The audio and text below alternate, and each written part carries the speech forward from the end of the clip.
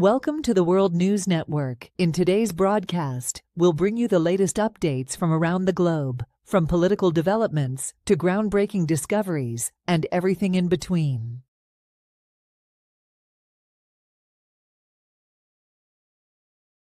Dasha brings viral hit Austin to 2024 CMT Music Awards for her first visit to namesake city.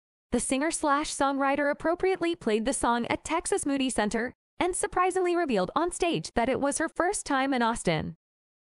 Total Solar Eclipse 2024. Millions of people across North America will get the chance to experience a very special natural event on Monday when a total solar eclipse will be visible from parts of Mexico, the United States, and Canada.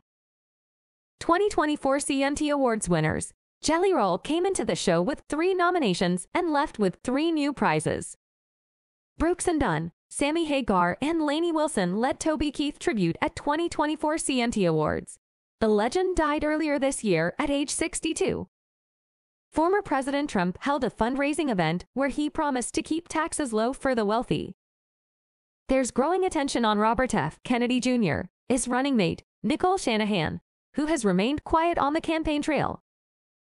There are investigations into a Southwest airplane that made an emergency landing after part of its engine cover came loose.